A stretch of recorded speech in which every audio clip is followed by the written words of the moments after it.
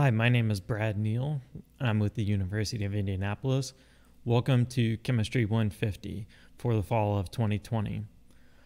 We're not meeting the way that I had hoped that we would meet, but there's some extenuating circumstances that I hope you'll understand. I would like to talk with you briefly about the class and try to set some expectations here at the beginning so that you have an idea of what I'll be looking for as your participation in course, and give you some ideas of what it's going to take in order to succeed in this course. So let's go ahead and let's get started. What this class is a college level course. You are going to have required readings, and I will be providing video content to you. You're going to need to read the readings and watch the videos on the timetable that I present them to you. Now, every week I'll have a page up on ACE where it will say, here's what you need to do by this date. It's going to be up to you to get it done by that date. Now, this course isn't going to be completely online. It's a hybrid course for the foreseeable future. So I will be presenting topics to you via readings and video assignments, but we're going to actually meet face to face as much as we can, where we're going to practice problems with one another. So a traditional lecture format isn't going to happen here, where we meet 3 times a week and I talk for 50 minutes and we have a discussion about the topics. When we meet, we're going to be actually practicing problems together, and you'll get some problems in terms of homeworks, and as well as what I call discussion packets, which are extra questions that I've kind of collected over the years and worked on that I think will help you in your understanding of chemistry and to hone your critical thinking skills. I'm going to be available to you to help you with any issues that you have via office hours and via those discussion sections. Office hours at this time I'm planning on having them be done virtually, but if it becomes apparent that that isn't working, we'll change things up as much as we can to meet your needs. Practice problems and tests are going to occur in a face-to-face format unless our situation changes. So you will be required to come to campus to take your tests. Grading for this course is going to be based on achievement. Time on task, how much time you put into something, isn't going to be how your grade is earned. Many times in many classes, as long as you put the effort in, you are able to get a passing grade. Here, you really have to not only put the time in, but you have to actually have the mastery of the topic. And maybe you can hear my dog barking right now. Recording at home is always a good time. Perfect practice is what makes perfect. If you think about throwing a ball at a basketball goal, if you just throw the ball up willy-nilly style, that doesn't make you good at shooting a free throw. If you're going to practice free throws, you want to actually have proper form and setup, etc., so that you get good the proper ways at shooting a free throw so you maximize your chance of success. Same thing is going to happen for chemistry problems. What this course is not going to be is a cakewalk. It's a difficult class just by its very nature. Many of you right now watching this video, if you had it up to you, probably would never take a chemistry class ever again. But your major has decided that actually, in order for you to achieve in the kinds of life goals that you have, chemistry is important. I'm here to help, and I'm here to try to help you reach mastery or some kind of not only just content knowledge, but also critical thinking skill knowledge. But that's going to require you to be a self-advocate and let me know when you're having trouble with something. So that goes right into point 2 here. If you don't engage with the course, you probably won't get as much out of it as if you had engaged. I think that if you ask the students who have taken general chemistry in the past, the ones who have said, yeah, I didn't necessarily like chemistry, but I engaged in the course and it actually ended up being okay. It may not have been my favorite, but it was totally doable. The ones that engaged with the course have that attitude. The people who say, I didn't really want to engage with chemistry and I didn't engage with chemistry are the ones who typically have the worst time. And if you love chemistry, hey, that's fantastic. Chemistry is pretty great. I'm more than happy to talk with you about chemistry as much as you would like to talk. Now, just a little bit about myself. So I was an undergrad at Bellarmine University, which is a small school, very much like UIndy. I went to graduate school at the University of Kansas. While at Kansas, I studied inorganic organometallic chemistry. And specifically, I made small molecules that had never been made before to study their electrical structure. Specifically, I studied molecules that could potentially behave as electrical wires for molecular electronics.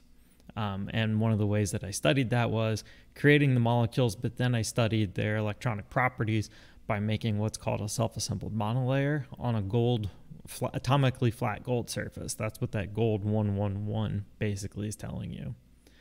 After graduate school, I came to the University of Indianapolis to teach in 2012.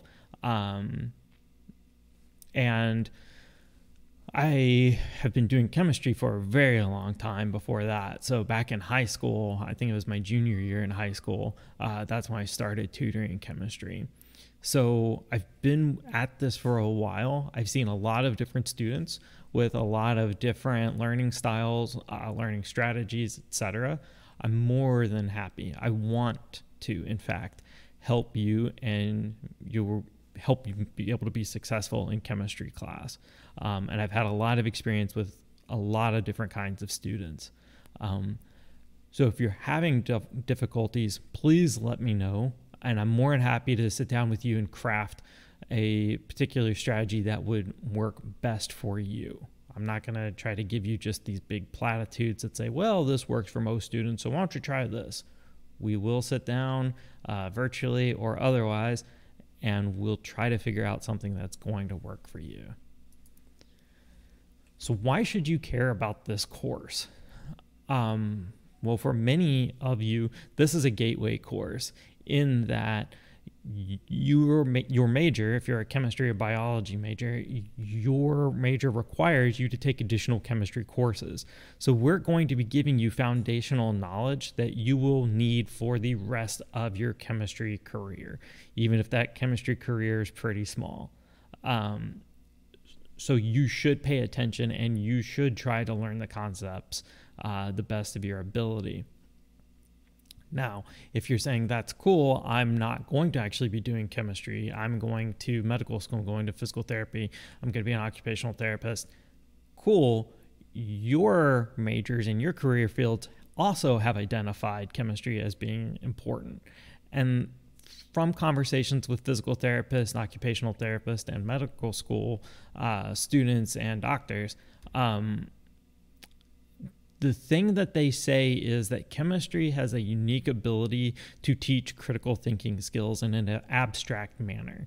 You have to take these different kinds of ideas that are coming from what may not seem like directly connected topics and make that connection. And that's the kind of thing that does matter in occupational therapy, in medical school, etc. It's saying, okay, I know this little piece of information, I know this little piece of information.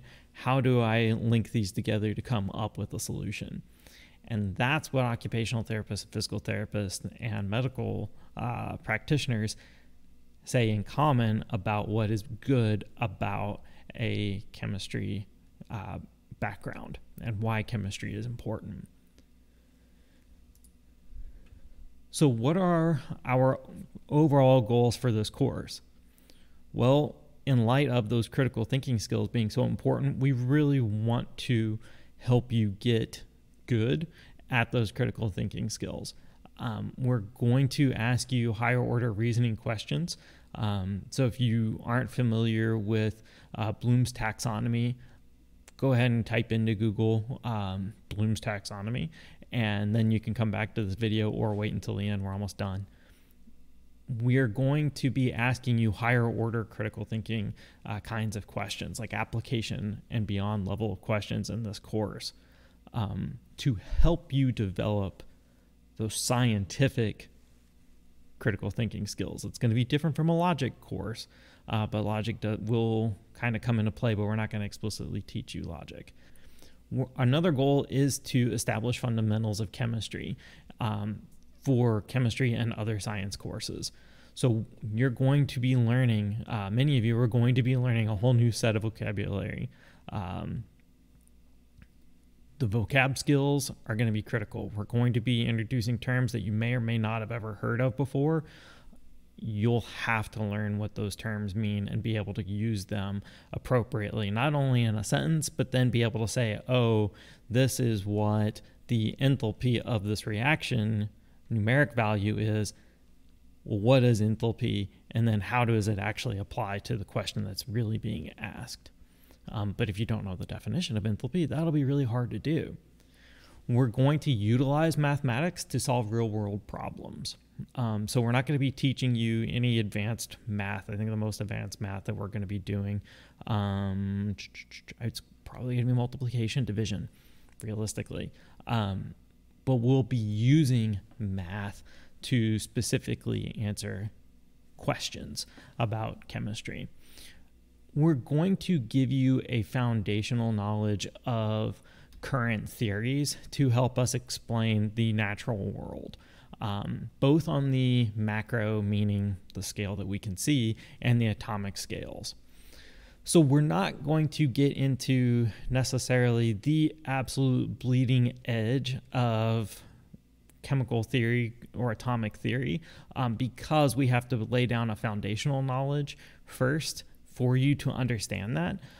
But as appropriate, we will try to shine the light and point you to articles that do involve the topics that we've talked about in the course, that are on that bleeding edge of chemistry knowledge. But we're specifically going to break it down into a language that, if you know your vocab skills, you'll be able to understand what you're reading. So that is a very brief overview of what general chemistry is and how this course is going to be set up as. Very brief, I understand that. Please read the A site for some more details, and there will be additional videos as well to help elucidate content. If you have questions at any point in time during the semester, I strongly encourage you to use the messages feature within ACE to send me a message to ask me about the course or the question that you have. There will be a separate video that's going to go over the ACE site as well, so be on the lookout for that. Thank you very much. I hope you all have a great day.